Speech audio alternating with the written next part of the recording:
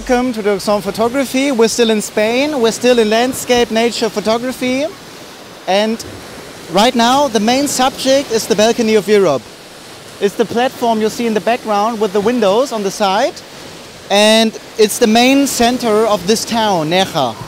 So of course I want to take some pictures of it, and I've chosen a platform. I'm standing on a rock right now. Why am I standing on a rock? Because I want to have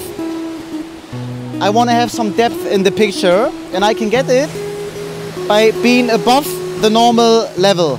So when I take a picture now, vertically, I can get a beautiful view over the beach. I can have the balcony of Europe in the picture and the sky. So you get a feeling. Now what's also nice is the sun is on this side, so there is my light source and it's shining into this direction. So everything is lit even. So I do not have to worry about a flash, dynamic range, everything is lit even. And so I can easily take some pictures. If I would take some pictures into this direction, it's a total different scenario because there's the sun and I will not get a blue sky because it's too bright. And here is a rock. I take some pictures in a moment and it's too dark, so there's a lot of dynamic range and I will have problems getting everything well in the photograph. So I'm shooting into this direction.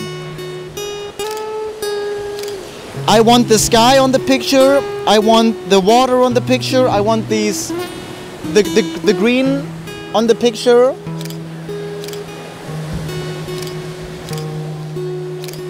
So I took some wide shots. It's the 18-55mm lens. And I will also zoom in. So you can see a little bit more details. Okay, now we've photographed the main subject, which is the balcony of Europe. What I'm going to do now is I want to take some pictures of the surroundings. Let's say I'm standing on a rock, so I'm taking pictures of this rock. I was shooting in AV mode, which means the aperture I can select ISO 100. I was shooting at f10 to f13, so everything is sharp.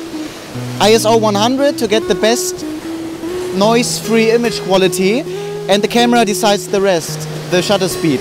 Now I'm going to M mode, manual, because here is more sunlight and I want to control the picture myself.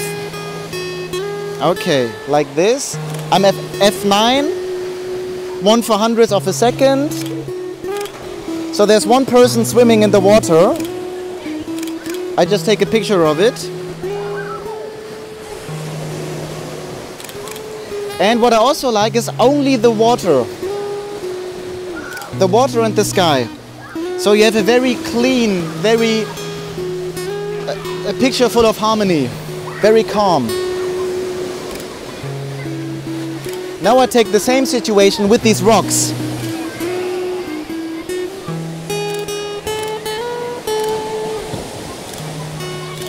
And now I'm shooting into the sun. I have a really nice rock here, but I will have problems with dynamic range, which means that the rock is very dark because there are the shadows and there is the sun, so the sky is very bright. So I have to decide now. I can, if I want the sky to be blue, I try it. So now the sky is blue, but everything in the foreground is very dark. Or I want the foreground to be well lit, but then the sky is white.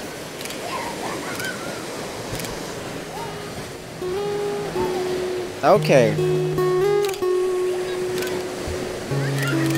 Okay, I'm turning the camera so you can see the rest of the scenery.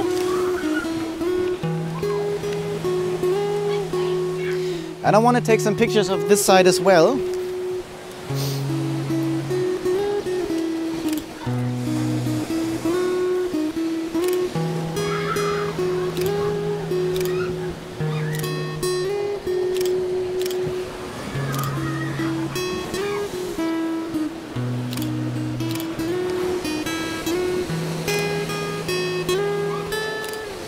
So what I do now is I zoom in to find more details in the scene. So this is the scenario, this is the scene, and I try to capture as many different types as possible so I can describe the scene with the pictures. And you see, I work as I go. I move a little bit, I look in the camera, and then I decide what I want to take a picture of. So photography is always some kind of improvisation. And to me it always works.